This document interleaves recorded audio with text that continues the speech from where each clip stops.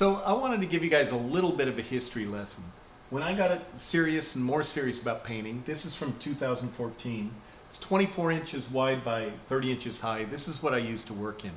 This is one of my favorites. It's called 50 Shades of Gray. I don't know if that means anything to any of you, but for some reason it's been a real popular print. And it's a 1950 Volkswagen split window, W deck lid. And it's one of my favorite subjects. I love this painting. I had the chance to sell it many times. So if someone wants to buy this painting, you got to offer me a lot more than you think you want to spend or I want. Because I love this one. It's actually up in my house. And this is the size I used to paint, 24 by 30. I don't think I've done a painting this size in 2 or 3 years. So I'm going to move on a little bit and I'm going to show you guys this painting, which is now 30 by 40 inches. So this painting was also done a while ago, and this was a stretch to learn how to paint large. Because what happens is when you're painting, you're within a couple feet of the canvas. But people typically view a painting this size from maybe 8 feet, maybe 6 feet back. So it makes a big difference on how you paint it and how you do it.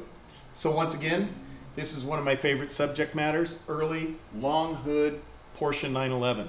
And that's what I used to do. Now let's move into what I'm currently doing. I'm working a little bit larger. This painting here is 4 feet by 5 feet. I work 4 feet by 6, 6 feet by 8, and this one's hard to capture. And so now this really makes it more difficult because once again, you know, you paint from arm's length, but this painting is typically viewed from maybe 10 feet, 15 feet, or 20 feet.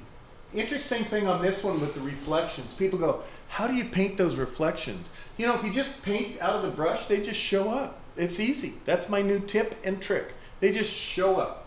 No, I'm kidding. It's special reflection paint. You buy that and you put it over the top and it creates all the reflections. I can't say that with a straight face.